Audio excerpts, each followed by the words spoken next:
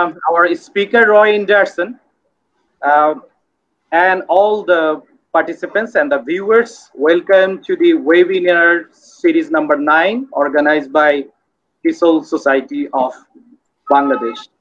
As the convener of the association, I'd love to say a few words about our association before I start talking about this today's session. TESOL Society of Bangladesh is an equal opportunity platform for the practitioners of English as a second or a foreign language in Bangladesh. The local chapter of the global TESOL community was first conceived on 18 December 2014. From then, the association has been working to build up a community of English language teachers in order to establish a more sustainable professional network across the country dedicated to the advancement of English language teaching in Bangladesh. The community has grown much bigger than expected. Now it has about 2,500 members on its electronic platforms. We are a community of English language teachers from all levels of education who are trying to bring the Bangladeshi ELT professionals and the prospective practitioners of ELT under one roof by establishing a network that encourages diversity and respectful professional discussion among educators by organizing programs with national and international collaboration. The association has a website, YouTube channel, Facebook page, and very active on every social media website in order to ensure the highest engagement and interaction among its members, the local and the global audience. A newsletter is also published to promote the local research and developmental works and the association's contribution to pedagogical area of the country on a regular interval. The Society of Bangladesh envisaged to nurture and flourish as an organization to help TESOL teachers, educators, policymakers, nationally from each level of primary to tertiary, whilst also being updated and compatible with other TESOL organizations worldwide to contribute globally. During the pandemic, we have already organized 8 such webinars. This is the 9th webinars organized by our society. Today's our speaker is Roy Andersen, who has dedicated his entire life to understand how children really learn how the school works. I really don't want to say more details about Roy Andersen because we have our 2 interviewers today, Liza Sharmin and Afroza from Daffodil International University, who will conduct the entire interview and will also work as a moderator of the session. So I hand over to Liza Sharmin and Afroza. Thank you so much. Thank you, sir. Thank you so much for the brief introduction. Good evening, everyone. I once again welcome you all to today's session on Roy Andersen. And as you have heard that both Miss Liza Sharmin and I would be conducting today's interview, which is on the reason why school needs to change in the face of artificial intelligence. So this is our topic today, on which Roy Andersen would shed light, and he would share his insights actually regarding the topic. But before entering into the formal session, I'd like to mention one very important point. That is, well, as you are the motivation of today's program, so obviously we would request you to put your questions in the comment section so that later we may collect the question from there and we may connect you directly with Roy Andersen. So please enjoy today's session. Now, before entering into the formal session, I'd like to start with a brief introduction about Roy Andersen, who is the principal of Kingston College, Lahore, and a recognized global expert in education. He's much appraised for his many years of scientific research into what intelligence is, how to improve the operation of the school, and how teachers can teach better. He has devoted all of his adult life to the better development of children. Roy is an expert in intelligence and is the inventor of the brain-environment complex theory, which presents a new concept to what intelligence is and how children learn. He travels the world to explain why school fails today and why and how each school can raise the performance of its students, but more importantly, why we need to prepare our children with higher skills for the very different world they must live and work in. Our training in this will deprive them of the higher language skills they will need to maintain democracy in a world dominated by artificial intelligence. Though his great experience in teaching, he has developed the Andersen attitude method of teaching, which is widely accepted as a simple but highly effective means for the normal teacher to dramatically improve the learning and grades of all of their students. His 7 books are said by professors around the world to be some of the best books written about school, society, and learning. So we welcome Roy Andersen today's session.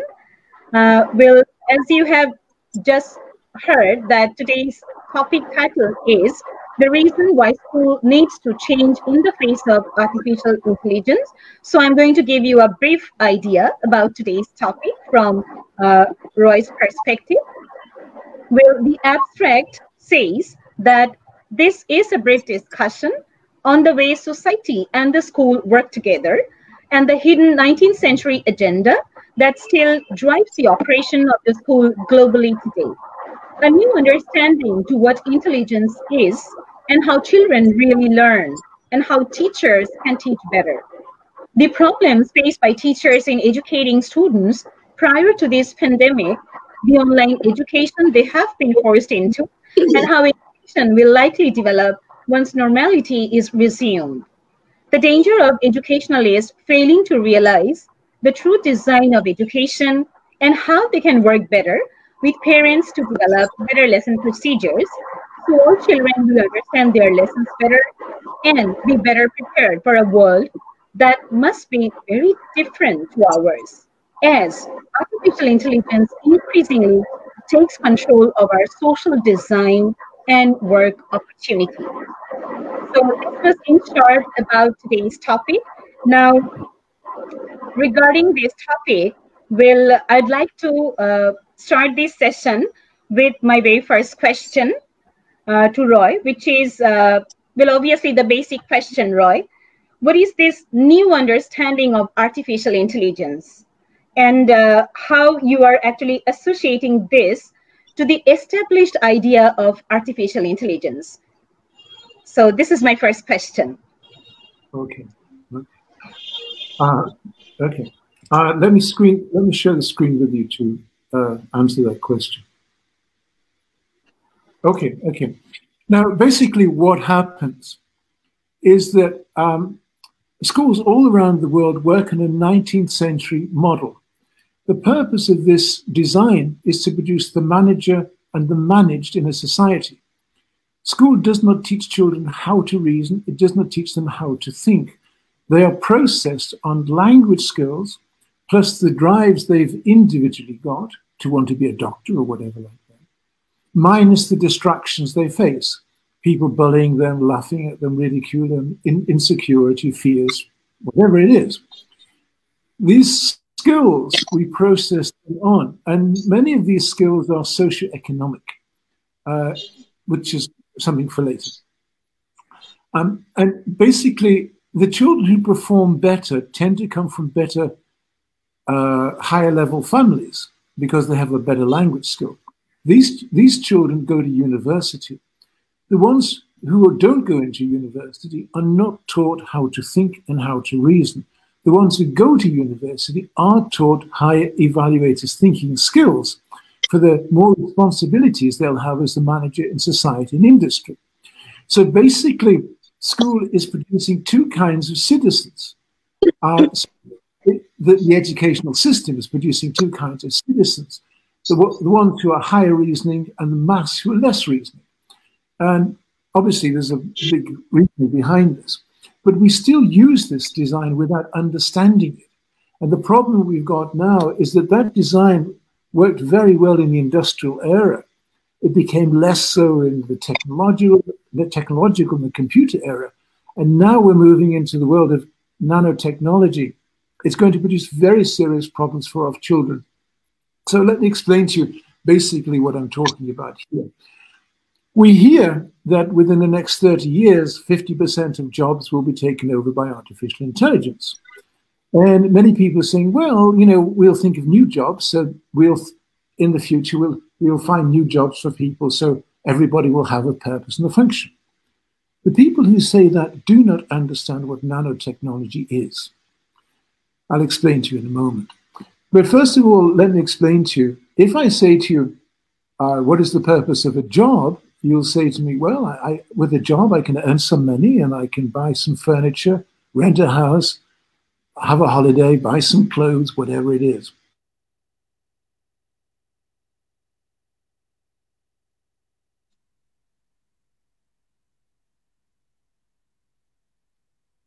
And then you come home. And by doing that, you have a sense of identity, a sense of social responsibility. You know who you are, and whether or not you're happy, you have a purpose in life. Now, if you lose your job after 6 months, you don't have that social identity. You don't believe in yourself. And if you don't believe in yourself, then you don't believe in your society. Now, every country carries 5, 8, 9% unemployed people. But these people are so diversified, we don't understand the effect of them. Once artificial intelligence begins to take over the workplace more than it is now, we are facing huge amounts of people with no work, no self-belief, and no belief in the society. And that's the problem. So let me just explain to you a little bit more about that with some slideshows. You see, civilization is held together by societies producing and sharing trade. And so we have people who go and collect the natural resources. They take the iron ore and they make it into steel. They take the oil and we make it into plastics and gases and things like that. And people are employed in these factories, production lines, distribution, sales, and administration. People have a job. So in a society, depending upon its level of technology, about 80% of people obtain their job through the mass movement of molecules. What we're doing here is that we are taking a molecular structure, we're heating it by temperature to make it. So we take iron ore, we melt it, we make steel. We take oil, we heat it, we make gases and plastics. This is the mass movement of molecular structures. We're just heating and cooling, heating, cooling, bending, welding, whatever it is. Now, the problem we've got now is that the world that we're moving into will not work on those parameters anymore. As I've just mentioned to you, the next 30 years, 50% of jobs are to be taken over by artificial intelligence. But we need to understand the difference between artificial intelligence, which is kind of like computers, as to what nanotechnology could be. I hear a lot of people talking about the fourth industrial revolution. This is wrong. There was one industrial revolution from 1750 to 1950. Then we had the technological revolution, and we had the computer revolution. And now we're moving into the nano era. Let me explain to you the reality of nanotechnology. The idea of nanotechnology is that you have a machine that's so small, they're nano size, you can't see them, they're very, very small. And there are two kinds of these machines. There's a dissembler and an assembler. Now, the dissembler can drill into any substance, rock, soil, oil, clay, mud, whatever it is, and by its computer program, analyze the molecular structure and disassemble that into individual atoms. An assembler will then follow, and this will assemble these atoms according to its computer program to make a new compound. So that one machine is making another machine. These are self-replicating. Now, the idea then is that these machines then link together according to a computer program to create whatever the program designs. So it could create a book, it could create a glass, it could create the chair or the walls or the roof, the ceiling, the computer, anything the computer is designed, is programmed for it to create. Now, by a system called machine-phase system, these machines can then come apart and make something else. So theoretically, the machines making this glass could then make this, and so on and so forth. Now, there are proto-models about this already in existence, so this is not science fiction. Let me go back to the screen here.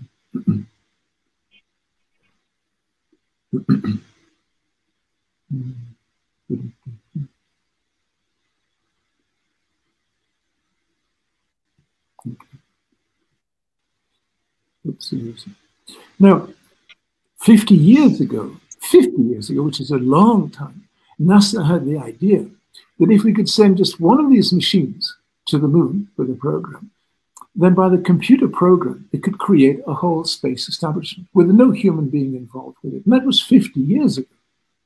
So we need to stop thinking about microchips to begin to understand what nanomachines are and what they're capable of doing.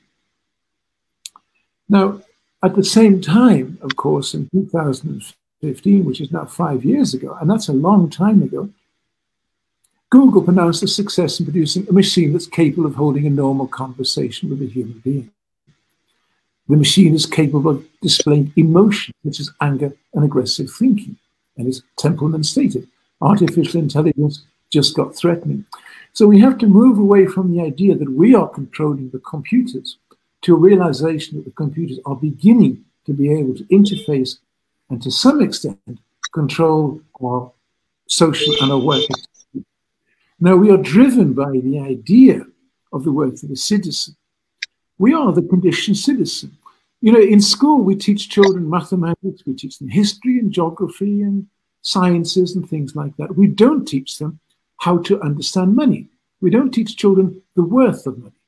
So when they leave school, they get a job, and with the little money they've earned, they want to buy something. They don't have enough money for it, so they borrow the money. So they go to the bank or whatever and say, please lend me some money so I can buy this. From that moment onwards, they're in debt. And throughout the whole working life, they're usually in debt. And debt is the mechanism by which civilization works.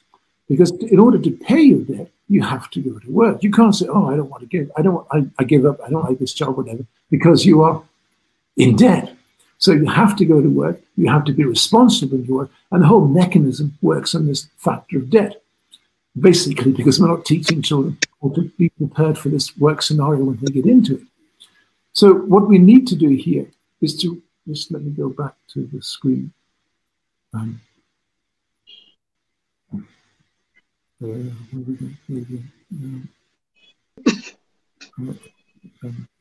think, oh, we're back on the screen now. Can you see this yellow yes. symbol on the screen? Okay, okay. Yes. This is the standard distribution, or the bell curve, whatever it happens to be. Now you can see the average people, we are conditioned. We recognize, celebrate people, the successful people, you know, the millionaires, the billionaires, the movie stars. And we think that one day, if we work hard enough, we can kind of move towards a celebrated.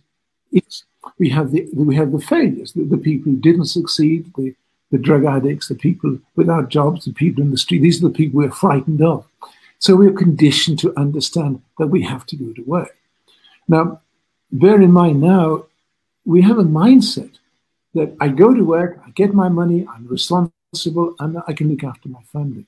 But what's going to happen when the machines really begin to take over the work that we can do? Well, you have here, we call it the standard distribution. Basically, it's a graph that's supposed to show intelligence, the range of intelligence. But if you understand that in every society, everybody's mixed together, and so we're learning and sharing thoughts and helping each other, whatever. If for any reason we became diversified, so that, for example, you've got people from, let's say, America and people from the Amazon jungle, totally different lives, totally different experiences, different education. They will have different values of intelligence.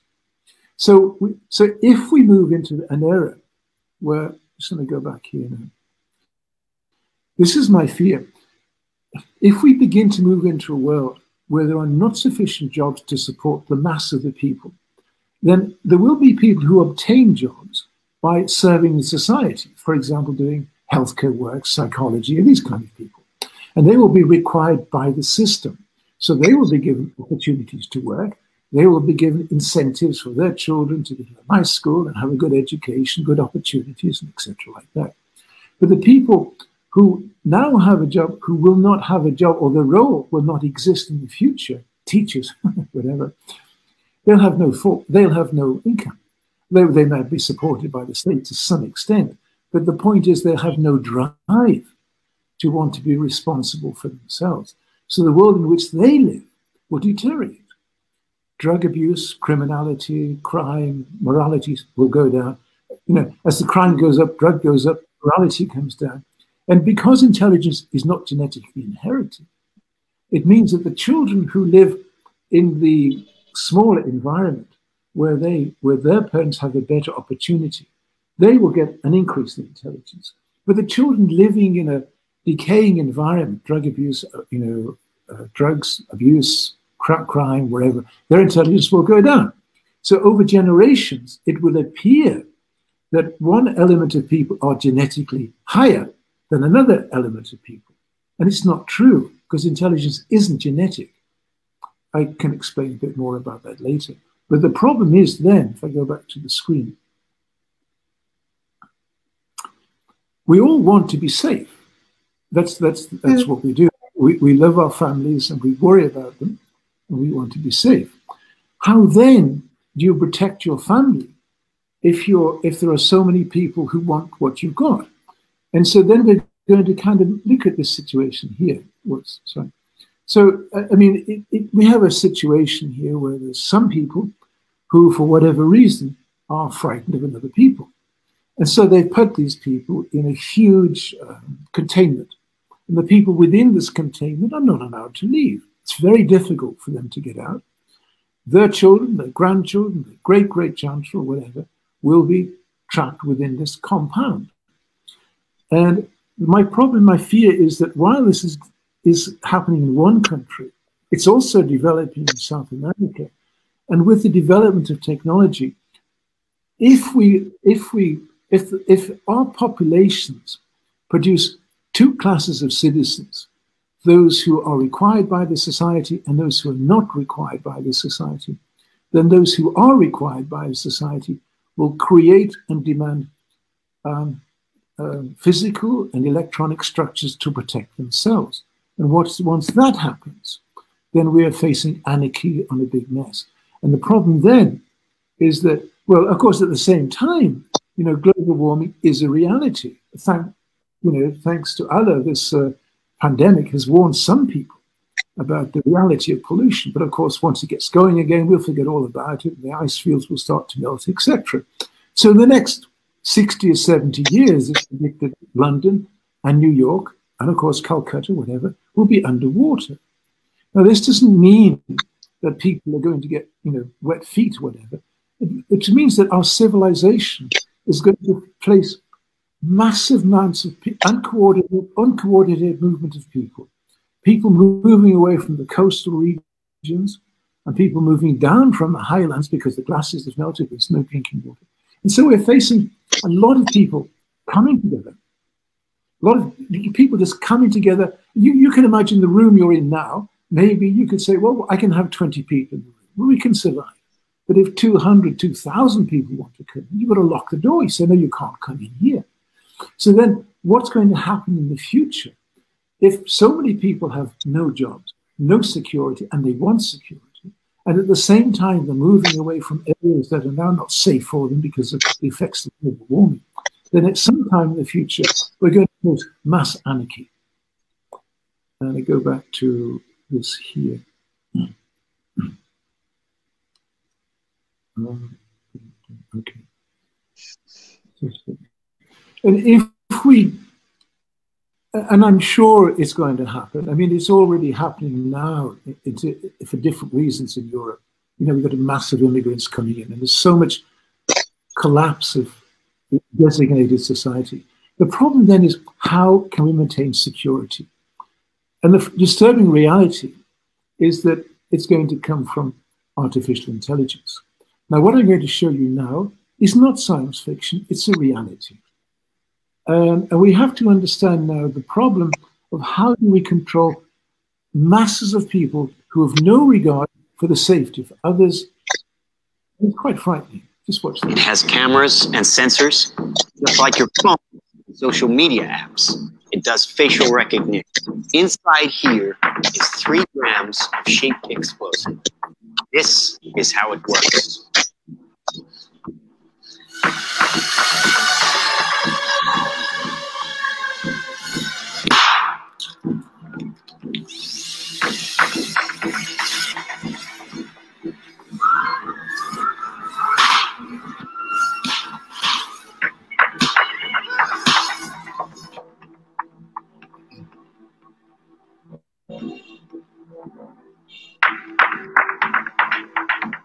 We have an opportunity to prevent the future you just saw, but the window to act is closing. So you see, basically what I'm saying here is that we live our lives. We think about the problems we've got. You know, can I buy this? Can I afford this? How is my auntie? You know, blah, blah, blah. We live our lives. We try to be happy. We watch the television for entertainment. We don't understand how quickly the world is moving. You know, until you realize what it was 115 years ago, we couldn't fly. You know, we just couldn't get off the ground. Now, of course, we're flying on our way to Mars. Technology is changing so fast, and we've got to try to predict the social effects of the technology that we've got now.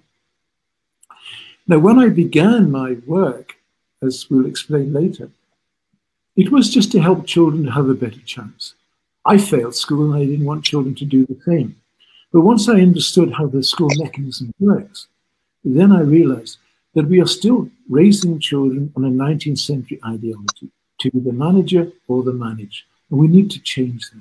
We need to teach children how to reason and how to think, so that they will have, hopefully, a greater chance of controlling their own lives and working towards helping each other with sympathy and compassion rather than by insecurity and fear. Because if we fail in that, you've just seen an indication of the way that they might live in, and it's horrific. And this is what I've been dedicated my work to, and why I try to meet as many people as yourself to talk about this. Okay, well, that's part one. Okay. Thank you, Tina.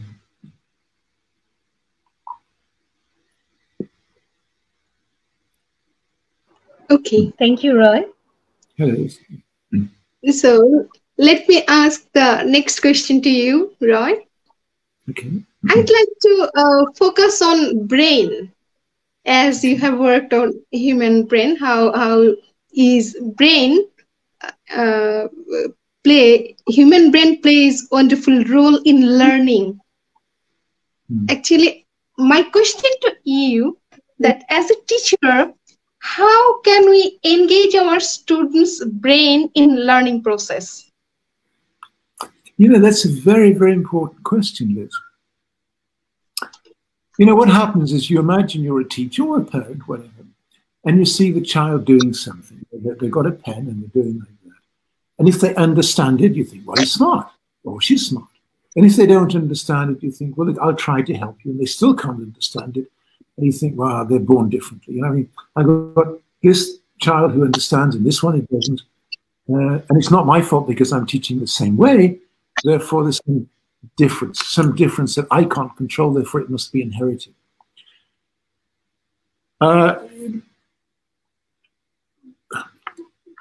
To explain this, I want to explain that when I was a student in school as a child, I didn't understand what was happening. I was marked as average in everything I did. You know, 5 out of 10, 6 out of 10. It made no difference for me. I was bullied. I was insecure. I just tried to be happy. I thought if I can make the teacher happy, they'll like me, and therefore I'll get a better grade. It never worked. And when I was 17, I went for the final examinations in school, and I failed every single one. Every examination they put me for, I failed. Actually, they got a U, which meant unclassified. Just U. Just a complete zero. After 12 years of education, I was illiterate. I did different things, and I went back to school when I was to college when I was 20. And for 2 reasons, my whole life changed.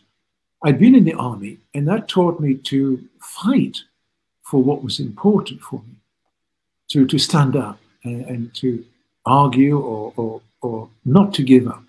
And secondly, and the most important, is that I wanted to sail around the world. I wanted to meet other people and other cultures and other countries. And I couldn't afford that. The only way I could do that was to get a job on a ship. To get a job on a ship, I needed my qualifications. So that was my drive. And with those two factors of not giving up and fighting for the information and having a purpose to continue to drive, so I was phenomenal success. I was the top student in the first year. And then when I left after 3 years, I had distinctions that were extremely. And it was a big question for me. How could I be so intelligent when I was 24 and so stupid when I was 17? So then in my 30s, I decided that I wanted to help children in school. And I began to try to reason how school works. And I studied genetics, neurology, and all these things. And I wrote 6 books. The most important one really was this book, The Hidden Secrets of Intelligence Revealed. You see, when I was 30, I would go to the schools and I would say to the teachers, why aren't these children all understanding? Why are some, really understanding, 1 or 2, and why is the rest kind of lost and confused? And the teachers will say to me, well, Roy, they come from different backgrounds, but they're born differently. And I thought to myself, well, when I was 24, they said I had a very high gene count. When I was 17, they said I had a very low gene count. So I didn't believe that. And I thought, maybe we're not right. Maybe we are not born with intelligence. And so I spent over 10 years understanding the political mechanism that drives society through psychology. And so I went back over 300 years to find lies, fraud, disinformation by senior psychologists, whatever, to convince civilization that intelligence is inherited for political purposes. Well, that's another aspect. But you see, once you understand that intelligence is not inherited, then you become to question what makes difference in children. Why do some understand better than others? And to do that, first of all, we need to understand that it's not the brain that's actually doing the work. It's the mind and the heart. Now, the heart itself has 40,000 neurons. It's not just there to pump the blood. So what's happening is two-way traffic between the mind and the heart, sending information. Now, in a class, the human child, the mind of the human child is searching for interest and security. So if the teacher is boring or the information is not presented in an exciting way, the mind is going to drift. Oh, that's more interesting. That's more interesting. And if the individual feels a sense of insecurity, and remember the classroom is a very competitive environment, even for adults, it doesn't change. And students will use Machiavellian schemes to make other students fail. They'll laugh at them, they'll bully them, they'll try to ridicule them, so the student will feel, oh, I'm no good, they don't like me.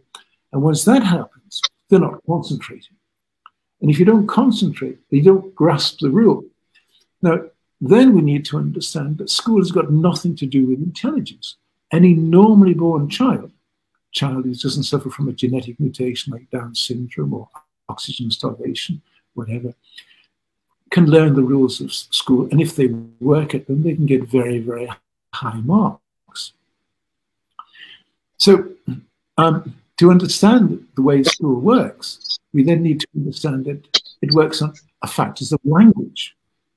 And school works on 2 kinds of languages. One is mathematics, and the other is English, French, Urdu, Japanese, Russian, whatever it happens to be. And these languages work on rules. Now, there are 3 factors behind the child's ability to understand these rules. One is the home background, and this is a huge subject. But basically, if the parent is able to raise their child with a sense of self-discipline, a sense of security, know who they are, to be proud of who they are, to give them the confidence to inquire and to engage information, a sense of orientation. If the child then in the school environment is supported by their peers and not ridiculed, laughed at, or hurt, which many are, and if the teacher can inspire the students to want to learn and make the information readily accessible to their experiences, then every child would get top marks. The reality is that many children come from broken homes, problems at home, so that when you're in the school classroom, the mind's drifting about this. In the classroom, they are hurt by others laughing at them because their clothes are the wrong color or whatever it is like that. And, you know, why doesn't he like me? Oh, she's a nice girl, whatever it happens to be. So they're not concentrating on the rule.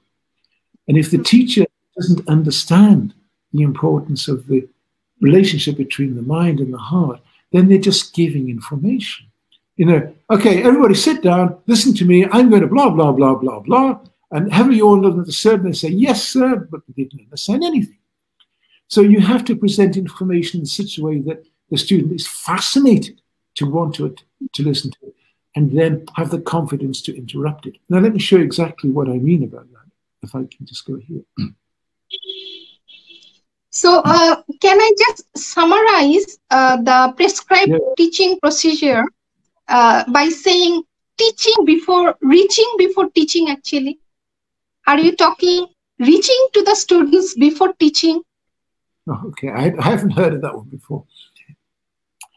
Yes, you could say that.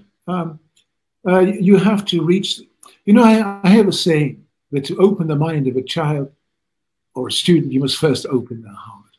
And it means that you have to give them a sense of security and interest before you begin to give the information. Now, this is a big thing we can talk about. But basically it means that you do not walk into the classroom and you don't say to the students, sit down, be quiet, open your textbooks. You have to create an atmosphere where they respect you, where they want to meet you.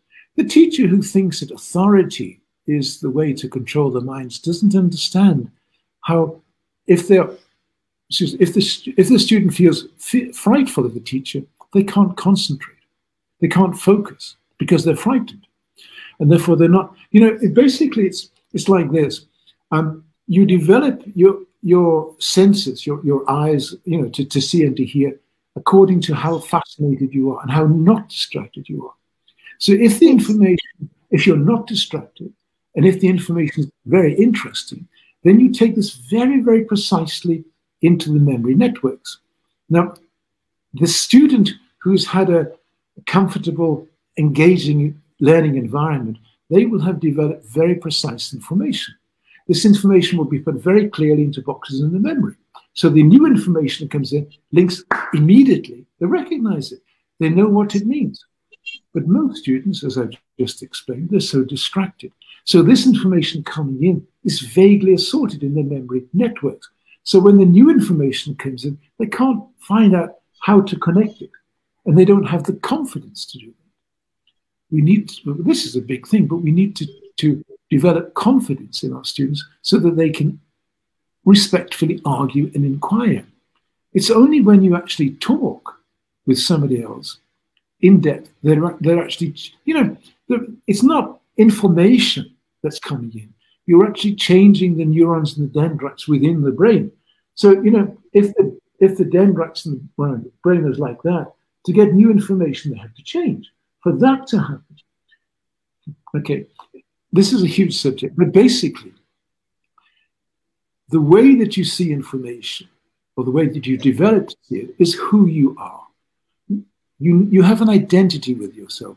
Everybody said to you, you know, Roy, this is wrong, you're doing it the wrong way. But if Roy believes it's the right way, or even if he thinks it's the wrong way, but just by doing that wrong way, he's understanding who he is, and therefore he has his identity. So if you're going to change information, if you're going to teach, the first thing you've got to do is to create a solidarity, a trust and a relationship with the learner, with the student, so that they want to change. This means that they have to love you, or you know, respect you, whatever it happens to be. If they're frightened of you because of their identity to take your identity, which disturbs them. I remember, you know, I've been in Nepal, in India, in Kathmandu, in Pakistan, and a lot of teachers, people think, wow, England is such a great, you know, and it's such fantastic education over there. It isn't. It's terrible. It, you know, education is the teacher in the classroom. It is not the country.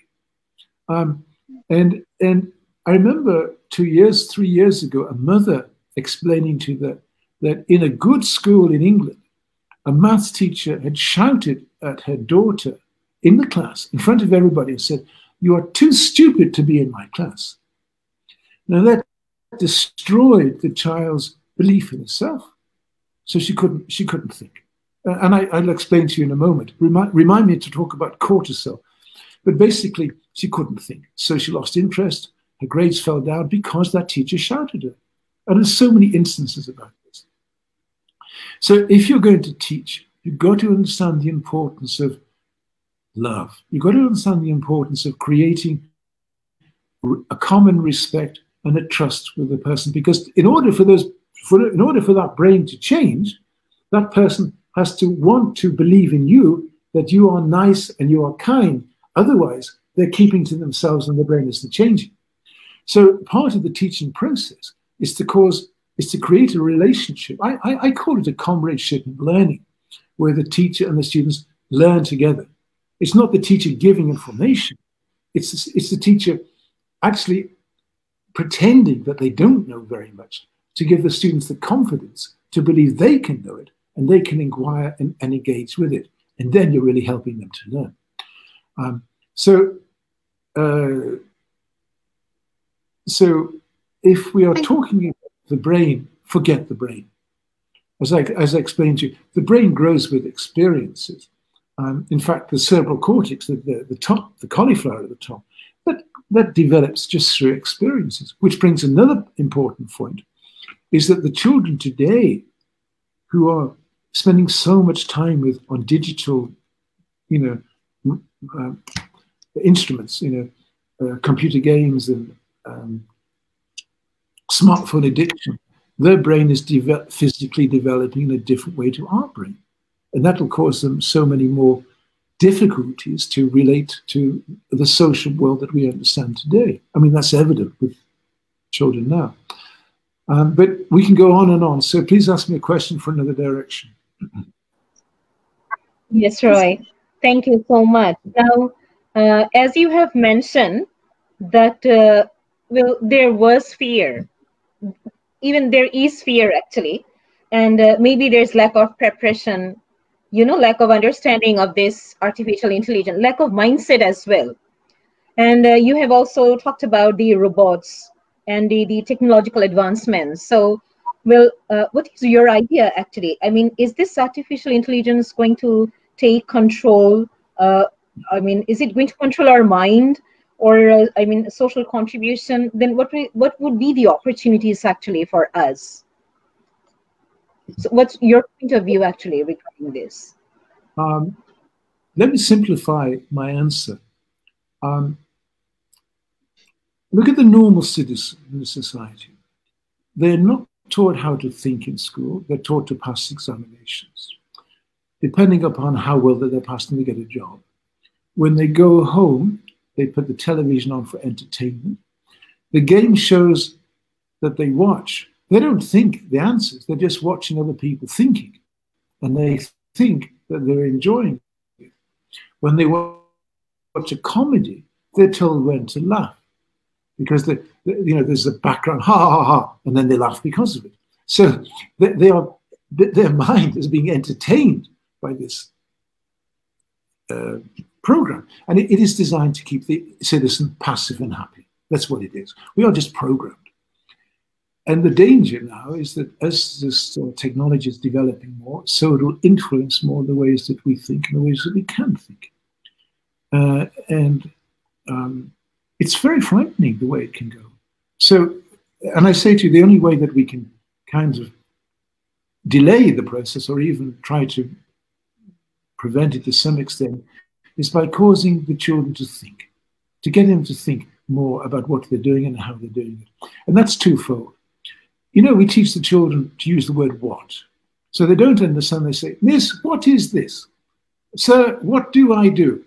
Now, when they do that, we are conditioning them to accept authority. So the teacher will say, you do this, okay, I'll do that. Or I don't want to do that, but I'll do it because I've been told to do it.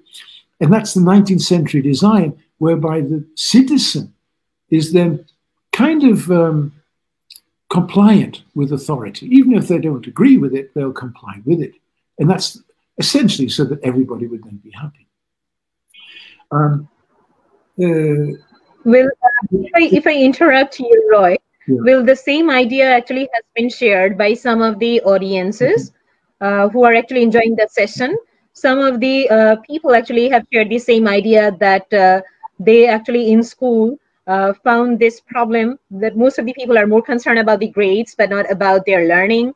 And everyone was asking about grades, which grades actually did you receive? And I mean, which class actually have you been promoted to? I mean, something like this. So yes, this has been a problem actually in our education system as well. So that was my point actually. What as educationalists or as peer academicians, what's your suggestion? I mean, how to cope up with this situation? Well, okay, then we have to understand the purpose of school.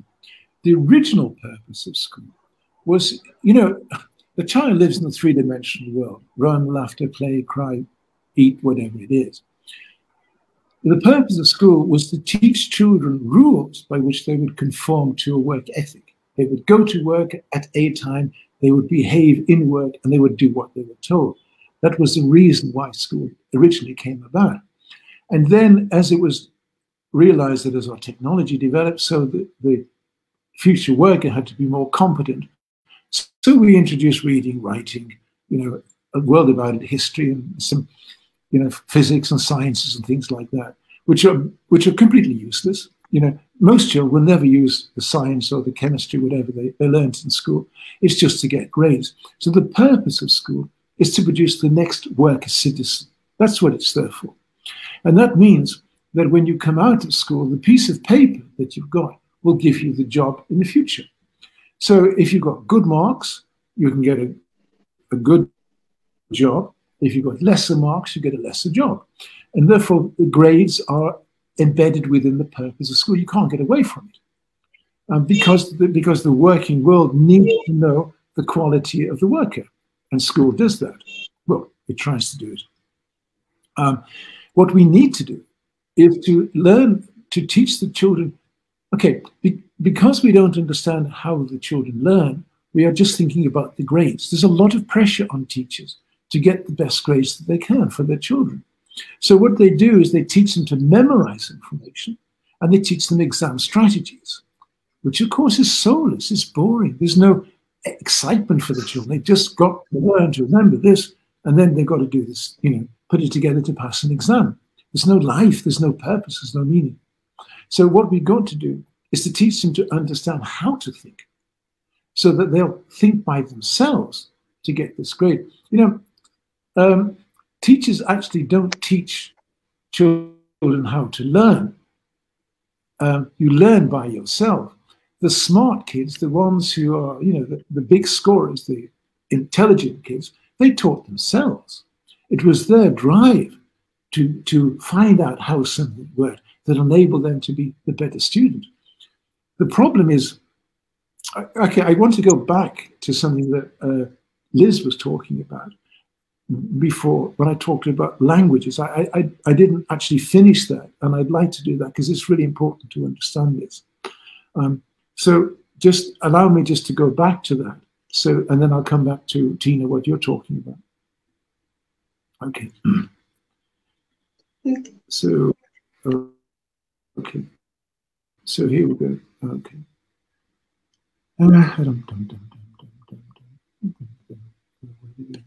Oops, okay. Now, can you see this maths equation here? Yeah. Yes. Hello? Yes. Okay. So it's a very simple equation. 6 divided by 2, 2 plus 1. Now we're going to look at two students here. Now remember I told you before that if when the teacher's talking, if you listen to the rule, if you're focused on the rule, you understand it, and then if you work with it, you get a competence and you know how to use it. It's as simple as that. And school is just rules. It's rule, rule, rule. Everything in school is rules. Sit down, sit up straight, pick the pen up with your right hand, hold it here, move this way, that way, whatever. And everything is rules. And if the child is emotionally happy and calm and interested, they will learn those rules and they'll practice it, and then they become great students. As I said to you, most kids are distracted and bored. They don't hear the rule, they don't understand it, they're confused, and they don't know how to think. Let me explain exactly what I mean now here.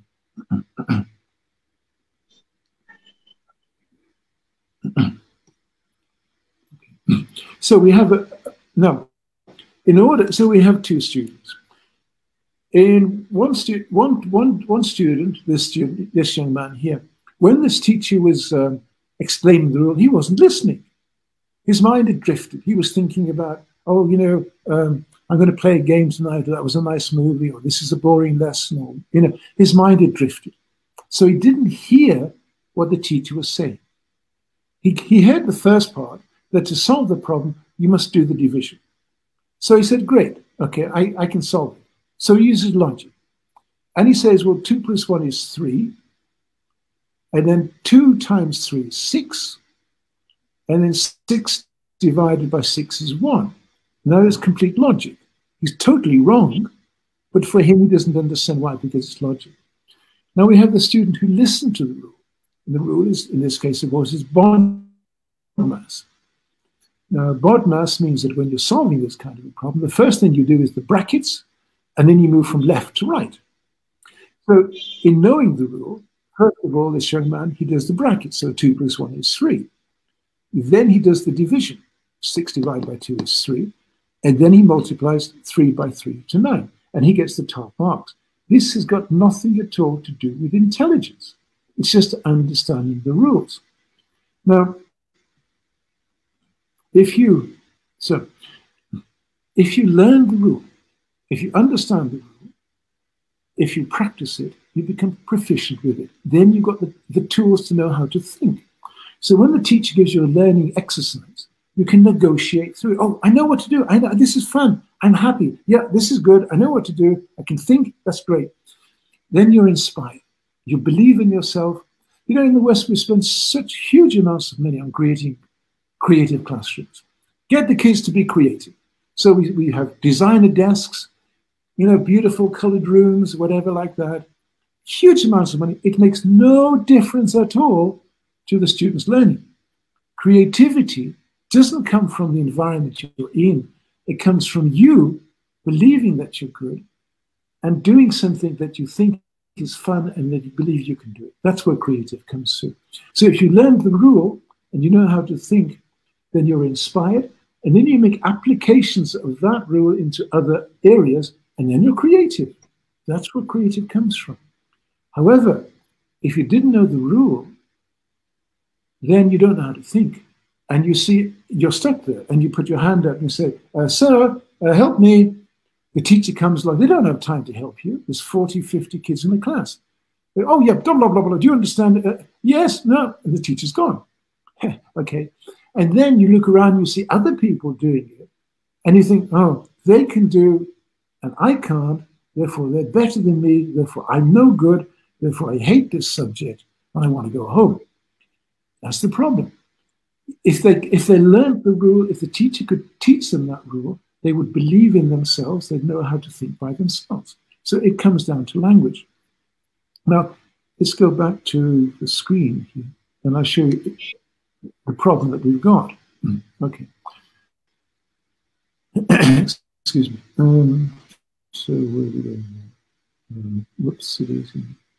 Okay. So, can you see this lady and the two children? Yes. Yes. So this is an example of a teacher teaching some children. It can be anything, you know, really Pythagoras, whatever. This is just an example. So the teacher is teaching the children how to write the letter A. She's given her a perfect example, and she said to the children, please do. She feels very secure. She loves the teacher, and she wants to be like the teacher. So she does the A the best way she can. Now, of course, she doesn't have the same dexterity, but her A is very good. Now, the boy's happy, but he wants to go and play football. So his mind is thinking, oh, I'll do the A. Now, who's going to be in my team? I'll do the A. Where is the ball? I'll do the A. What time is the bell coming? Because I want to go and play. So his mind is shifting. So his mind is going, A, football, A, football, A, football. And because of that, he puts less concentration and less effort into what he's doing. So that means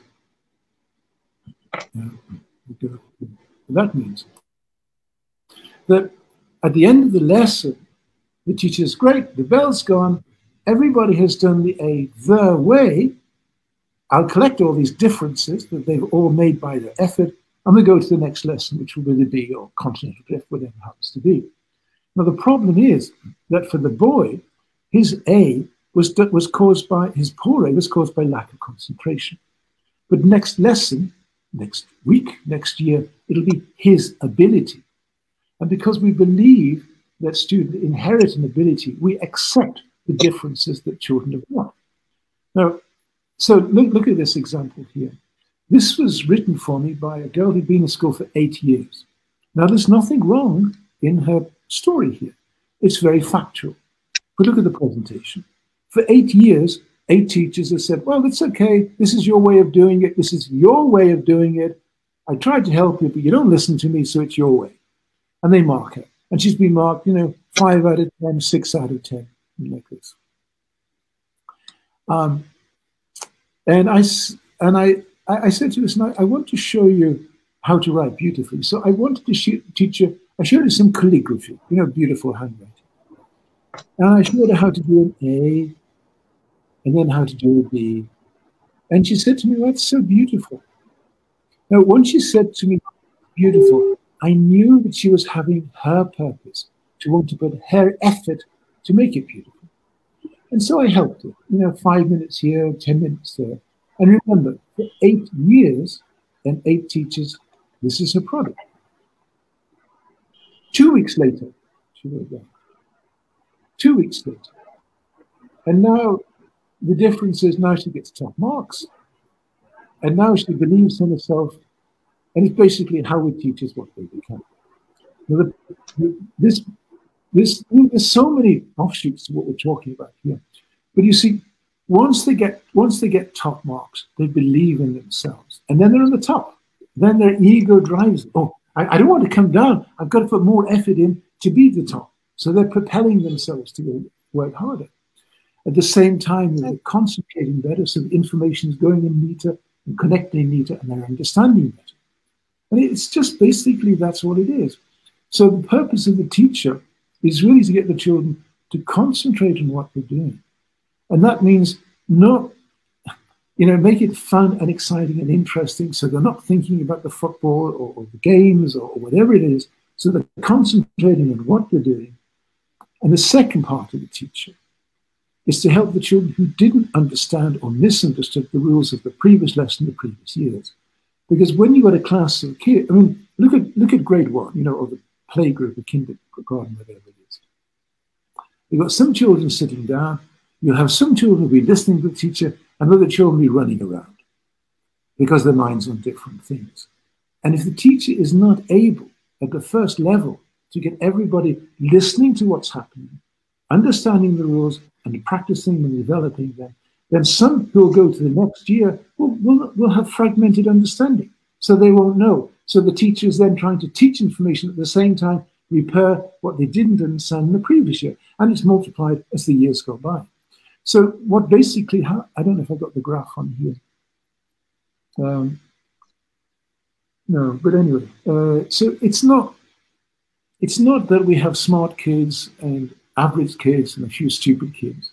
It's that every child is intelligent, but some children put more effort in for whatever reason, so they understood what was happening. So when the teacher asked a question, they immediately saw it and said, I know the answer. And they did. But most children, because they were bored or distracted, they're confused. And so the mass of children in the class, when you ask them a question, they're struggling to find the answer, but they don't have the confidence to fight for it because we don't raise them to have the confidence to do that. We raise them just to sit down and take information. But the only way you can change those brain patterns, those neurons and dendrites, is by actually respectfully arguing. Because you've got to believe that the other person is better than you. Otherwise, nothing's going to change. And of course, then you get the troublemakers, the kids who don't understand or don't put the effort in, whatever, because they don't believe in themselves. And that comes down because they didn't learn the rule. Therefore, they see other children doing what they think they can't do, and they didn't put the effort into it. But then this comes to how can we actually change it? Well, let me give you an example. Excuse me. Thank you very much. Thank you. There are so many questions from the audience in my inbox. Let me just ask one question from there. Yeah. One of our colleagues wants to know that as a teacher, she wants to survive in this AI-oriented, AI-dominated world. So what should she integrate with her teaching pedagogy to be a successful teacher in this AI-oriented or dominated world? How can she be a successful teacher?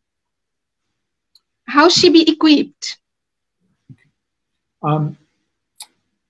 You know, for me, the best teacher is the teacher who has no technology and sits on the floor with the children sitting around them, where they are answer question, where they're talking. The problem we've got is that we tend to think that because we've got computers and programs, that we have to get the children to learn how to use a computer so they can learn the information by themselves. The problem is that if you say to a child, okay, here's an assignment, go to the computer, go to Google, whatever, and write your assignment. So the kid goes to the computer, they type in, what is this? An answer comes up, they take that immediately, they might even use it, and they put it down on a piece of paper, they give it to the teacher, and she says, oh, this is very good, great, and give them a mark. The problem is we're not teaching the children to analyze the value of the information, which comes back to the reasoning. We're not teaching them to analyze the quality of the information they're getting from Google. They get one answer. We don't teach them to search for other answers to see how they compare. The answer that comes up might not be the best answer, or might be the wrong answer, but because it's the most popular one, that's the one that people go for. So although we are moving into an artificial world, we don't need that to teach children. In fact, we are failing our children when we teach them to use this technology, because you need to learn through the human experience. You know, in America, they have these virtual classrooms where the children stay at home and the information comes on a computer screen, and they do these software programs, whatever. 60% of them fail because they're not putting the interest in it. It's only when the mother is sitting next to them that they're actually engaged and thinking about what they're doing. But you know, but computers, screens and software, they're just pressing a button, seeing what happens. There's no drive, there's no desire. Where am I going? Why am I doing this? What's the meaning of it for me? You know, so the best way to be a teacher is to understand, yes, we are moving into a higher technological world, but we don't need this, because we don't need to teach the children how to type, because now there are computers where you don't type, you just speak and the computer writes it for you. I mean, you know, we are not using the technology as we could do.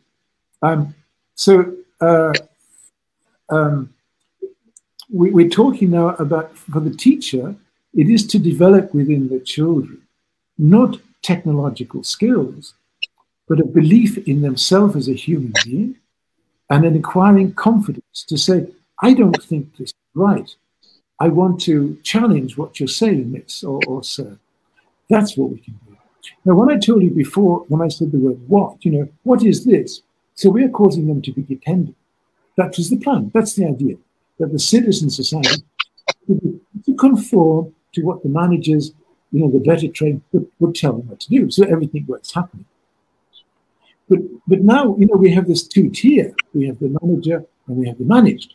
But this top here is now being replaced by artificial intelligence. So it's artificial intelligence in the human sphere interacting. And therefore, it's very important that we now develop within our children two words: how and why. How is this happening? Why is this happening? You know, we talk a lot about teaching critical thinking in school. It doesn't have any effect at all. The kids get a question: what would happen if Napoleon Bonaparte went left or if he went right? And we call that critical thinking. So the kid does the answer and they've forgotten that. Nothing's changed in here. The way that they interact or relate to the outside world hasn't changed. To make that change, we have to get them to use these words how and why so often that it's changing their brain structure. Now, as I told you before, the cerebral cortex, the top part, that deals with the word what. What is this? But the emotional how and why takes place in the limbic system, which is underneath. So if we use this word how and why more, then this part of the brain would expand and would grow more, and therefore it would be stronger and you would use it more. But it only comes with the confidence. So that means that the teacher has to change totally in the way that they interact with children or with students. But it's not, I want to show you exactly what I mean now. So the idea of rows of desks and the teacher saying, okay, I'm the instructor, here's the information, learn it.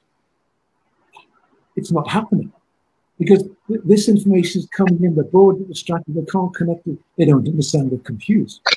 You have to create a learning environment where the teacher is engaged equally with the children, or even actually pretend to be a little bit more stupid so the children believe that they can do it. Let me show you a little bit of what I'm talking about. This is important. Yes, Roy, if I interrupt you because we have actually people from India, Nepal, and obviously from Bangladesh. And so we have a lot of audiences with us today and people are enjoying the session. And we also actually are receiving questions through the comment section. Now, one of the persons, Vici, actually has been trying to connect since the beginning, and he has been mentioning several points. And he also asked several questions. For example, one of his questions is about how to protect actually ourselves from the machines that you talked about in your slides, you know, that machines with artificial intelligence or about the technological advancements. So how to save ourselves actually from those machines to get a better life actually in future. And in relation to this, he also has mentioned that how can we control actually the mind of the learners who already have that kind of traditional perspective, I mean, regarding, this intelligence. So how to control their minds as educationalists or true academicians. So would you like to mention specifically anything about these 2 points? The reality is that we can't control this technology. It is developing. It's being fueled by people who want to make a lot of money and who don't have a soul value. To them, they live in a world of money. They make the money, they use the technology, and they make more money. They don't care about the social, moral effects of this. And we are stuck within it. And the more, I mean, look, you know what happens? I mean, this gentleman who's raised the question, my friend, do you use Facebook? Do you use LinkedIn? And therefore you're already engaged within it. You're attracted with it. You know, when I first went into Facebook, I was spending like 3 hours every day. I thought, oh my God, what a waste of time. It's using our life, it's using our mind. The answer is that we really can't, as a mass, control this technology. It is taking over, and it will continue to take over. The only thing that we can do is to try to help our children to be aware of what's happening. Unfortunately, so many parents think, I'll give my child a smartphone and they'll learn because they're doing this and they're happy and they're developing their thinking. Oh, they're smart because they're very clever. Oh, my children very good with games. The reality is they're developing no cognitive development All they're doing is they're just responding to light, responding to sounds. They're just following. They're not thinking about what's happening. There's nothing mechanical changing within the brain. The problem is that they're losing language. And this is the big problem. You see, once you get addicted to this, you're not interested in other people. Somebody says, Roy, I got a problem. I say, well, that's your problem. I'm playing my game. It's more fun for me. So then you're failing for this social cooperation. But then when I've got a problem, I then don't have the experience to explain my thoughts, my feelings, because I've lived inside this. So then I get frustrated and I get short-tempered and whatever. And anyway, this gives out non-thermal radiation, which certainly with children does disturb their brain chemistry and their brain patterns.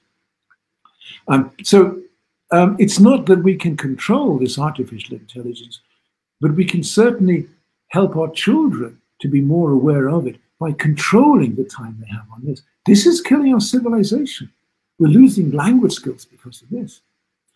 And of course, language skills is not just vocabulary, it's sensitivity and awareness, being able to define a world with high language meanings and relate to other people more sensitively. And if you don't have that, then you become more brutal in your language and certainly in your mannerism. I remember I was in Turkey and one man came up to me and he was crying. The tears were really coming down his face. And he said, Roy, I can't stop my son playing computer games. He plays 6 hours, 7 hours every day, and I can't stop him. The problem is that we are losing our children. You go into any house now in the world, and you'll see the son doing this, the sister doing this, the father doing this, the mother doing this. They're not talking. They're not interacting. They've lost that. And if you take this away from the boy and say, go and play, the boy doesn't know how to play, but the parent doesn't know how to put the effort in because he's forgotten how to do it. So I try to keep on track because there's so many things we can talk about. But basically, we have to take this out of the lives of our children. And it's a problem. What I suggest is that if the child is younger than 8 years old, take it away. Say it's broken and you'll get a new battery. And they'll cry, they'll hate you, they'll throw things at you, and they'll go into a rage for 2 days because this child is no longer your child. His mind is, or their mind is being controlled by a machine. But then after a time when they've calmed down, then you have to put the effort in to create a learning environment with them. Hands-on, build things, go and dig a hole, whatever it is, make dresses with the girls, whatever it happens to be. You have to give your time. Now, if they're older than 8, then you have to use psychology. Yes. And then you can say, got your point, actually. I have a curiosity. May I ask you a question regarding tertiary level of education? How will you compare teaching? In one of your speeches, you shared your Japanese experience, your experience in Japan, actually, teaching tertiary level of students. Would you please share something else? Well, we beyond primary and secondary level. Good answer to that guy's question. I'm sorry. I was going to ask this about mind learning, but okay. So I'm sorry. What was your question about Japan? What was your question? That means I'd like to know about tertiary level of education, which is beyond primary and secondary. Tertiary, teaching tertiary level of students. In Japan? In Japan? In Japan. You shared, yes. Perhaps you shared in your... okay, well. Well, okay. How can we differentiate primary level of teaching with tertiary level of teaching? I don't understand your question. The line is not coming through. I don't understand exactly what you're saying to me. Can you give me an example? I would like to know. Yes, primary school teaching with university teaching. How can we differentiate teaching at school with teaching at university level? Okay. Thank you. Well, the idea of school is just to give information. Just to give information. That's explained. I understand what you're talking about. Okay. the idea of school, as I explained to you, is just to give information and to evaluate the children's response and grade them. That's the idea. And you're supposed to evaluate them on what you think is their intelligence. So the intelligent kids get the higher grade, therefore they get the chance to go to university. The ones who aren't so clever, they go to college, they go to work, whatever it is. So the purpose of school is for the teacher to give information and then to decide who will go to university and who will not go to university. The ones who go to university, they are then taught in a different way of thinking. They are then given work examples that cause them to think about what they're doing. And they are then guided on a kind of a one-to-one dialogue or in a group where they are caused to analyze so much more information that they're pressurized to deal with it. Therefore, they are then forced to be able to evaluate it better. You can understand that the child in 9th, 10th grade, they are forced with information, but they're forced to memorize it. In university, they're taught to analyze it, because the purpose of university is to create the more responsible managers in society. But I wanted to get back to this question that the gentleman asked about control of mind learning. Tina, what was that? What was the question again? It was Tina. Yeah. Yes. Sorry. The question from that gentleman was something about mind learning. What was his question? Yes. Well, his question was how we can protect actually ourselves from the machines.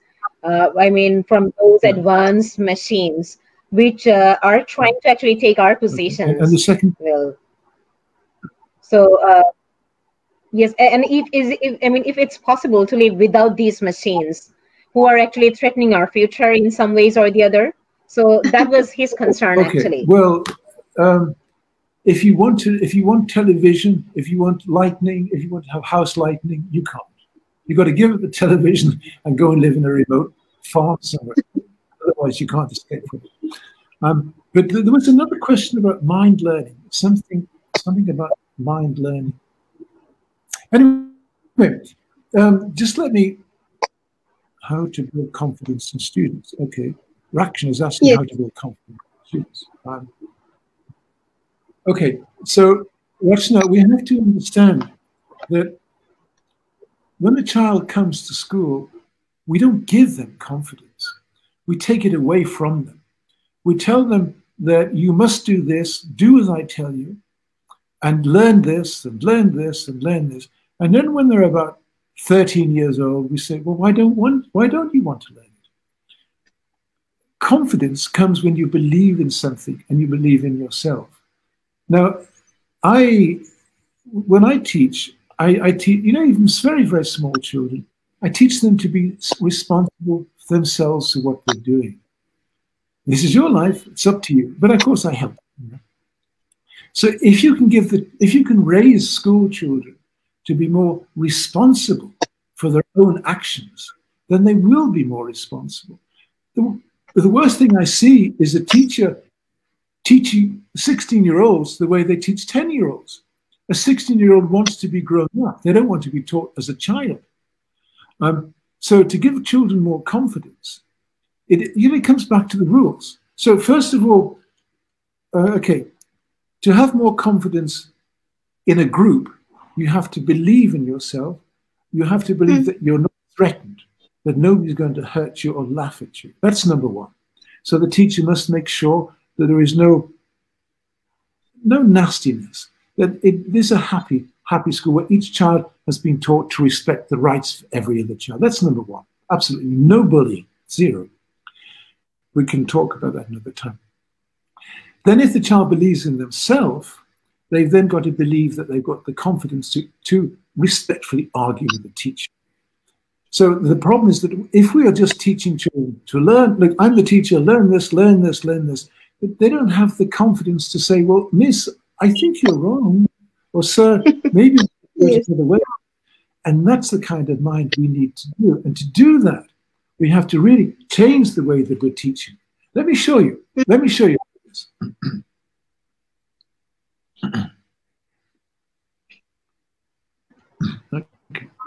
So you can see this. Roy, we have several other questions. So if you can make it short, so that everyone gets the chance actually to receive an answer from you. Okay. This actually is the most important thing. We have rows of desks. Now, the purpose of the rows of desks is to create disparity so that some children will learn better and other children will learn worse. The children at the back, they can't hear, they can't see as well. They don't have the chemical relationship as the children in the front. So the first thing we have to do is to understand that the classroom is a political arrangement. Now, look at this. Now, this is me in Liverpool. Now, the desks are fixed. I couldn't change the desks. They were made in the design of the school. So I am forced to be the instructor. Okay, here I am. Here is the information. Blah, blah, blah, blah. Learn it. Now, at the end of the lesson, I then collect the books, take them to the staff room and mark them and give them back the next day. But look what really happens. I went into a staff room and there was 40 books that a teacher had marked. And in every book, there was about 30 lines. The teacher just marked them. Okay, it's okay, it's okay, it's okay. You know, very good, see me or whatever. It's okay, it's okay. Now, there's 5 lines here in this example, 5 lines out of 30 lines. And in those 5 lines, the teacher had ignored 6 errors.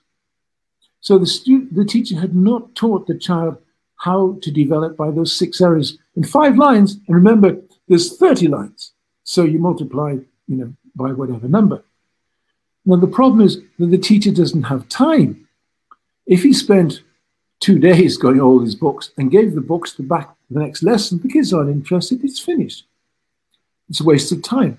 The only way you can change this is to catch them at the moment they're making that mistake. So if we move from this and this to this, then the whole ball game changes. Because now the teacher has a one-to-one with every single student. They have that eye contact. And if you've got the eye contact, you can understand whether or not the student is understanding you. And then you know that if they don't understand you, you have to change your strategy and how you're teaching information.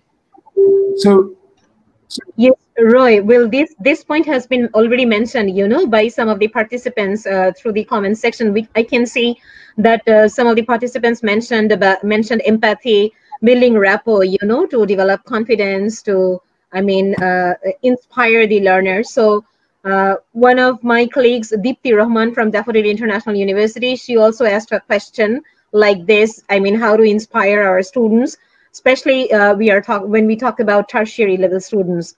So I think you have already answered that question. And my last question from the comments section would be from Mohammad Tariqul Haq.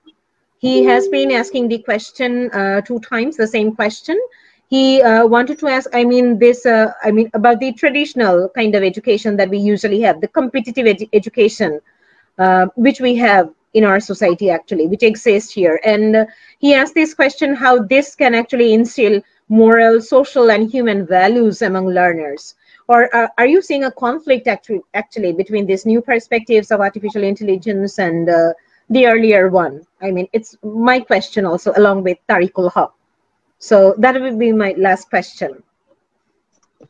Okay. Let me simplify the questions, which was very important. I think in our part of the world, the assessment system, the traditional assessment system, that focus more on the summative assessment. So you're talking about the role of or the impact of assessment on the skill that you're talking about. So when we are talking about all the issues, I guess the assessment system itself is an important factor that we need to look into. How do we evaluate our learners at the school or at the university level? And do we need to transform the assessment system as well? We're going to be here days. This is a big topic. Well, just to simplify it. Well, okay. There's if we're going to assess students, we must also assess ourselves as a teacher. Because if we can teach better, if we can get the children to learn those rules better by the way that we teach, then we are actually helping them in an understanding. And one thing I do want to share with you here before we lose the signal again is a system that I've developed, which is so really important. And if nothing else happens, I just want to explain this system to you. When I was in Japan, I was working in medical university. In the first year, I had 60 students. This next one was about 80. And the third year, I had 130. I was so good. Everybody wanted to come to me. And there were so many students in the class, I couldn't move. I thought, wow, how am I going to teach them? You know, there's too many. And so I thought, I've got to get a way that they can learn by themselves. So I devised a system. I got them all into the corridor or outside, you know, whatever, into 2 rows. So you've got row A and row B. And everybody's facing each other. So everybody's got a partner. And then, okay, then the idea is that the partner from row A asks the partner in row B a question. Okay. Now then after a certain time, if you keep it too long, they'll dry up. So to keep it going, you make a signal like that. And then when they hear that, then the person at the end of row B moves right to the other end, and everybody moves up 1 space. So then the partners are changed. This is very, very a good way to help them to learn. 3 ways. And I use it with professors as well as kids. Everybody loves it. My friend, the next time you're doing a seminar or something, get the professors stand up, put them in 2 rows, and I promise you, they will love it. It's a human interaction. So you use it 3 ways. Number 1, before you begin a lecture or a lesson in the classroom, whatever, the students come in. Now, most of those will have given no thought to what's going to happen in the lesson. They just walk in, sit down, and wait for you to switch them on.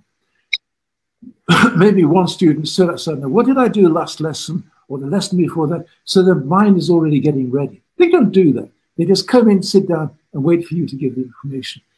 So when they come in and they settle down, get them to stand up in these 2 rows, and they ask each other questions about what they did in the last lesson or the lesson before. Then you're getting the mind working, ready for the new information you're going to put on top of it. So then, if they didn't understand something in the previous lesson, they've got a chance to understand it. Now, just a few minutes, like 5 minutes, something like that. That is very, very important. And then when you're going through the lesson or the lecture, whatever it happens to be, if you feel that they're getting lost or bored or whatever, get them to stand up and put those 2 rows. And I promise you, magic will happen. They will be happy, they will be engaged. You have to make sure they're not talking about the movies or whatever. But if they're talking about the lesson content, then they will help each other to keep up with what they didn't understand. This transference of information. And at the end of the lesson, the lecture, whatever, well, I actually, you can use the 2 rows, but I use a quiz where I put them into groups, and I ask them questions from the lesson to present the information in a different perspective, so they see it better. And it's this idea of keeping the information alive, happy, and interesting that keeps them going on. And those 2 rows system, I really beg that everybody listening tries it, because it is such a really great system. And as I said, you can use it with small children, and I use it with, scientists and professors, whatever. As a human being, they love this chance of talking with each other. I'm forgetting the questions I'm being asked. I'm short-term memory. Can you ask me another question, brother?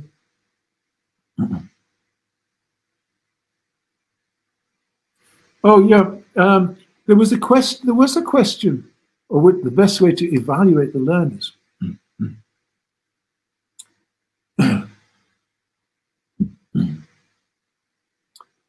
The best way and the honest way is to create a time frame where you can sit down with each student individually and ask them questions and recognize how they respond with that information.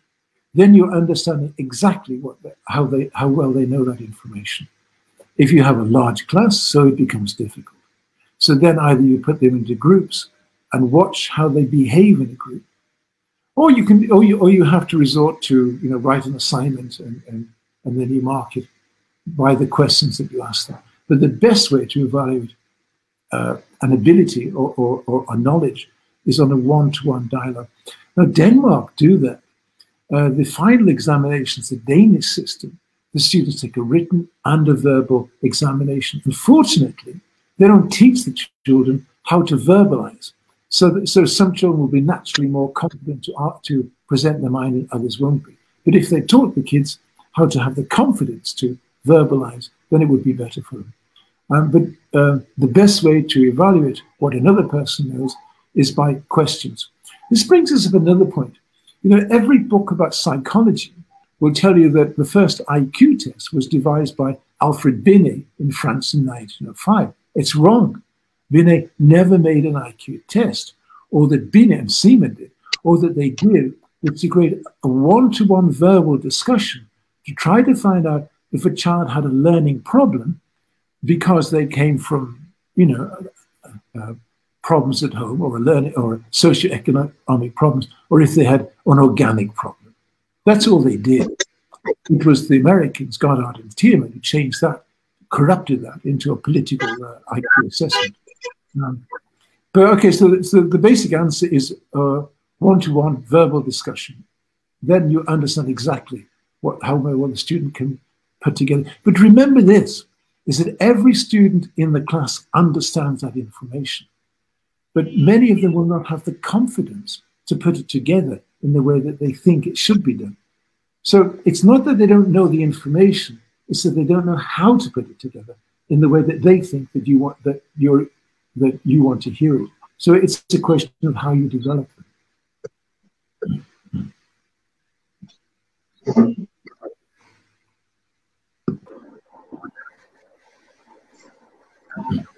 If I understand, in Jackson, when you're talking about socialization or you're talking about discussion, right? One of the challenges that we face in our traditional way of grading and selecting items in case of assessment, we quantify students' performance, right? In case we'd love to change the way we want to evaluate our students. So how do we quantify the student performance in a method that you are advocating? You know, most of the grading are quantifying students' learning outcome. I'm talking about the traditional way of assessing students. So what should be the alternative to this traditional way of assessment?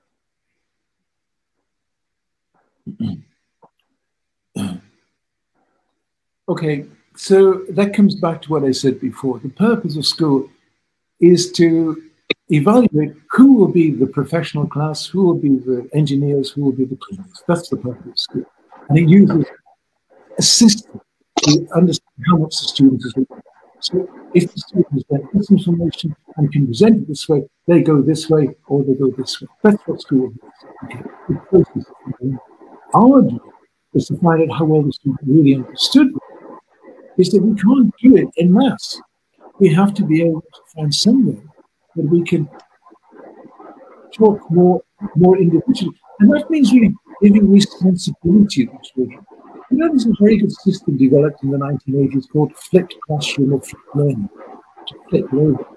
Now, what normally happens in the learning environment is the teacher will say, okay, next week we're going to do calculus, whatever. I can't remember. That's it. But with flipped learning, the teacher says to the students, okay, next week we are going to do continental drift, whatever it happens. I want you to prepare yourself for this lesson. So here, I want you to look at these resources. I want you to read these pages, and I've made for you a simple video that explains what continental drift is about. Then this is a social platform where you can talk to each other and help each other to prepare for the lesson.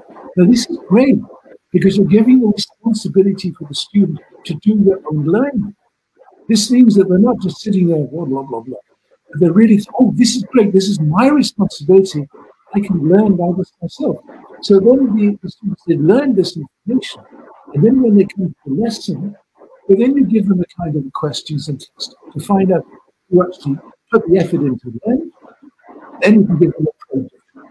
And when you see them doing this project, they're really happy because they're learning, it's fun, exciting. And the ones who didn't understand or who didn't learn, well, then you have time. You have 5 minutes, 10 minutes to help each child because all of us are working on the project. So flipped learning is really a very, very good system. But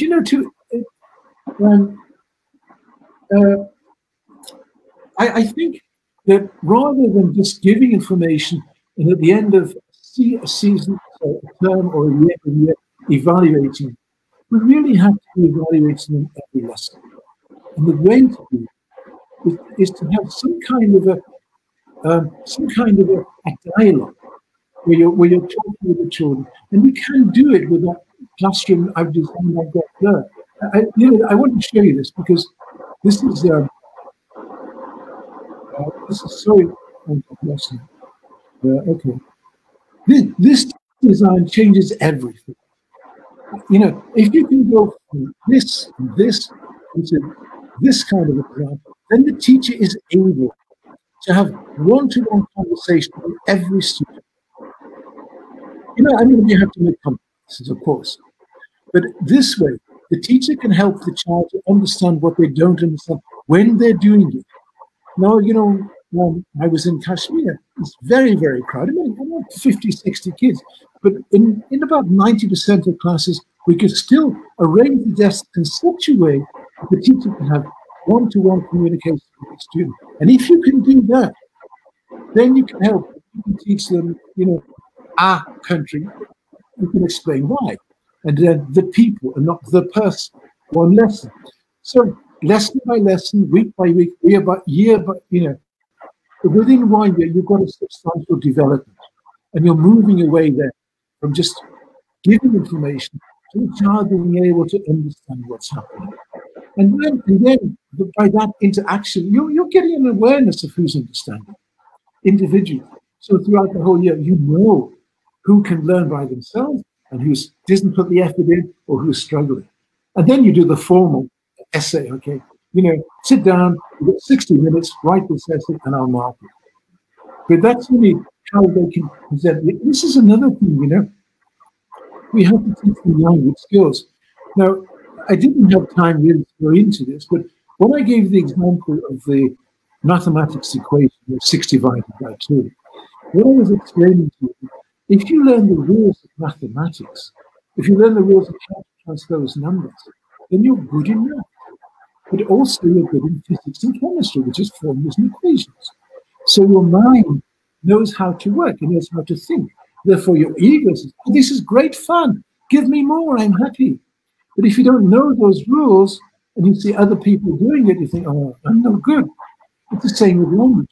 If we teach, the 3 R's are so important. We don't teach them anymore in the West now because we think, well, kids from the poor background won't understand them, so we don't teach them. Then we're deliberately causing the language level to come down, and then we're inadvertently grading them according to their home background without realizing it. So if we teach language skills, which of course is your domain, then we have to teach them the rules of how to spell a word. We have to teach them rules of grammar, punctuation, syntax, and the rules of how to tell a story. Because when they're telling a story, they're sharing their mind with another person, whether it's an assignment, a homework, or an examination. But we don't teach them how to do that. It's specific rules. The most important thing a parent can do is tell stories. Develop storytelling in children. I talk a lot with parents about this. Tell a story every night to child until they're 14 or 15, or get them to tell you a story. Because when they're telling a story, they're creating the more words, a greater vocabulary, and they're using this information in a way so they can relate to different scenarios. So they have imagination. It's more interesting.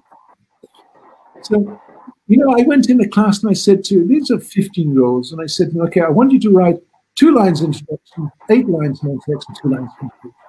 And when I went around, there was 2 girls who wrote the introduction. The rest didn't know how to write an introduction. They'd always been told, write an introduction, but they didn't understand what it meant.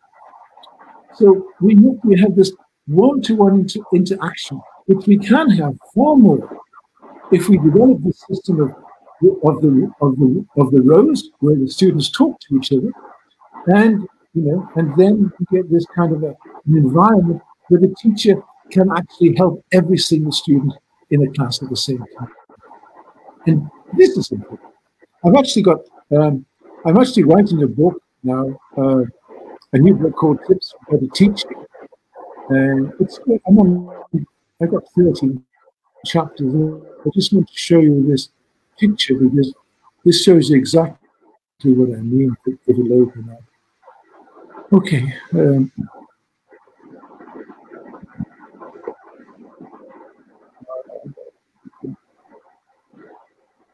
Oh, there we go. Okay. So this is what I'm talking about. We've got the students in two rows where they ask each other questions about what they didn't understand. You've just got to make sure that we're talking about the lesson, not about, games or movies or anything like that. And use that system with people of all ages. And I do promise you, everybody will enjoy it. One question.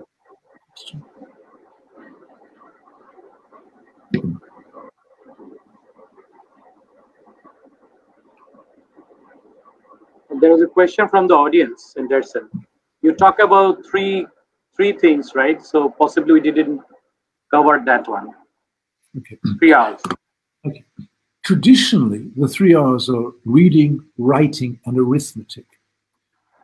That's what's called the 3 hours: reading, writing, and arithmetic. And these are the basic skills that. So to write, to read, and to write. To be able to read, you have to learn phonics. You have to learn sounds and words. You have to learn how to read. You have to learn how to write, which of course is learning the verbs, the syntaxes, the prepositions, and like that, and learning the arithmetic, which is numbers transposed. That's the 3 hours. Now, very interestingly, in the 1930s, there was an inspector in America called Benezet, and Benezet was working with a class of young children, and he realized that they were learning arithmetic just by memorizing, just by 2 times 2 is 3, 3 times 3 is 9. They were just memorizing. And he thought to himself, what would happen if I took mathematics out of the syllabus and instead I taught them how to reason and how to think? So he went into poor areas where the parents didn't know what was going on. And he took arithmetic out of the syllabus. And he put instead, a syllabus of reasoning skills, causing children to think about what they were doing. What he found out was that when those kids left the primary school and then went to the secondary or the higher school, in the first year, they had done no mathematics before, but in the first year, they outperformed the kids who had done 5 years of mathematics because they learned how to think. So, another thing to also talking about, in 1993, I think, 92, I think it was, they found out what we call Mozart. If you listen to Mozart music for some way, it changes the brain, it changes the neurons to shift. And when the neurons shift in this way, having to listen to Mozart, it causes them to be better at spatial temporal reasoning, which is logic and mathematics. So for you and I mean, our brains are kind of fixed like that because they've grown that way. But if we listen to Mozart, they will change, and then after that, they'll go back. But for pregnant mothers, for young children, if they play Mozart in the background, then the neural patterns of those children will automatically be situated that they'll be better at mathematics and chess and logical thinking. So the 3 R's basically are the fundamentals by which we evaluate a competence and ability. These are how the child learns to think and how to use, and that all comes down to the rules that I explained to you before, which are the two languages, represent the 2 languages. Mm.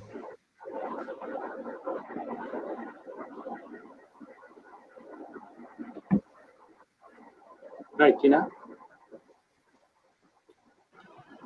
Sir, I think we can end because we don't have any particular questions on this topic anymore, because Roy has covered almost all the areas, and we also have actually collected those questions from the audiences. So I think you can end if Roy and you agree. Just one question.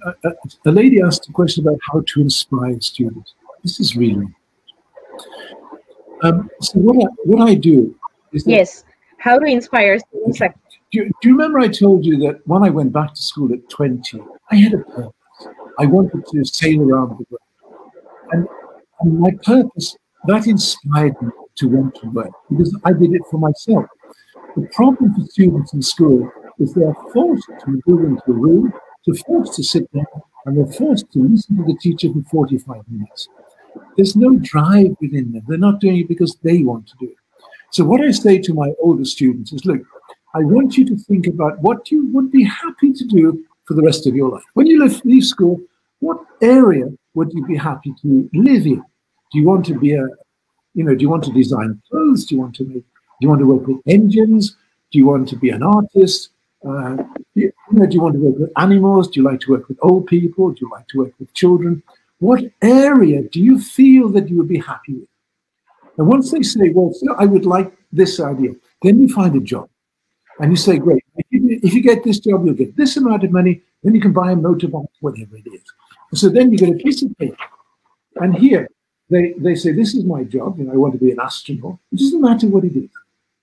And then here I am now. They have a photograph of who they are, and they plan a strategy. I get these grades, I go to this college, I get to this university, I get this work experience, I get here, I get more work experience, I get this job. And every so often, they can just color it in, they can build it up, kind of like a visualization board. And I've got these big boards in the classroom where they have their purpose. So they're coming to school because they want to be a clothes designer, they want to be a language teacher, or they want to be a scientist. It doesn't matter. And they can change it. That's not the point. The point is they're coming to school for their dream. And that's what we need to do. And it works the same way with university students. Students come to university either because they have a purpose or because they're being pushed into it by the father or by some friends or by somebody. Oh, that looks fun. But once they get into it, then it's so boring. They've got to do exams, they lose interest, and they drop out. This inspiration is fundamental.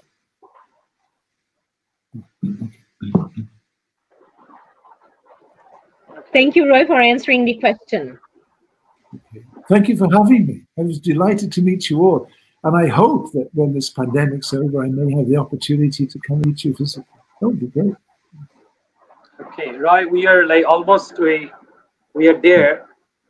We have almost covered 2 hours. Started at 6 now, almost 2 hours. So from the TESOL Society of Bangladesh, I am really glad that we got Roy Andersen both. I wish we can go through his impressive list of books that I saw in the LinkedIn. I don't know how to get a copy of all these books. Well, you can get them from, you can get them off Amazon, but you can write to me. Yeah, you can write. But basically, the illusion of education explains why do you not teach children how to think in school? Why we make kids dumb? Where is it going? And the dangers of artificial intelligence within the school's complex. The hidden secret of intelligence proves why intelligence is not genetically inherited. If we don't inherit intelligence, what do we inherit? And the brain environment complex gives a new concept of what intelligence is and how we can help children learn better. But it basically comes down to love. That's all it is. Patience, tolerance, compassion, empathy, understanding how to give security to the distracted mind. That's all it is. We need a new kind of world, preparing a world for education. We need, the subjects we have, the syllabus is now, they're 100 years out of date. We need to teach children new skills. And like what my friend said before, social skills, empathetic skills, moral skills. Preparing new world education. It took 10 years. It took 3 months and it's the best one. It's a hands-on experience about teacher need, helping kids, helping parents, and helping teachers make a better education system. And if I can just, okay. So, Okay, I'm sure given a chance, all these books are very useful for our practitioners and educators. And I understand, Roy, a single session is not sufficient for this kind of discussion. We hope to arrange more as a discussion session with you, so that some of the issues that you talked about, some of the concern that are raised by you, similar concern that we share as a parents and teachers in the schools. So I guess we'll try to get back to you with some more sessions, so that we can have lively discussion on other and answer issues that we couldn't cover today. thank you so much. Thank you. And Roy, with your approval, let me thank all the organizers, especially Afroza Tina, Liza Sharmin from Daffodil International University, for helping the association to organize such a beautiful program. And the people, the most powerful part is the volunteers. I think Mr. Atikur Rahman and Akibur Rahman, who help us with the technical support and hosting this STEAM session, and all my volunteer members of the association who are still working and still sharing the live session. Roy, just to let you know that all sessions have already shared on your LinkedIn and your Facebook account, everywhere it is live. And I already shared the link. You'll be able to share with your colleagues in Lahore and all over the world. Thank you so much. I think with that note, I want to end the session. Anything else, Liza, you wanted to say anything? Any closing remarks? Liza Sharmin, can you unmute your microphone, please? Full session. I enjoyed every bit of it, and I have so many questions actually, and I have quenched my thirst. Thank you, Andersen. Thank you very much. Thank you, sir. You're welcome. Thank you. Okay, I think we can close it now. Thank you so much. Thank you, Tina. Thank you, Liz, and thank you, Shamir. Thank you. God bless you. Thank you.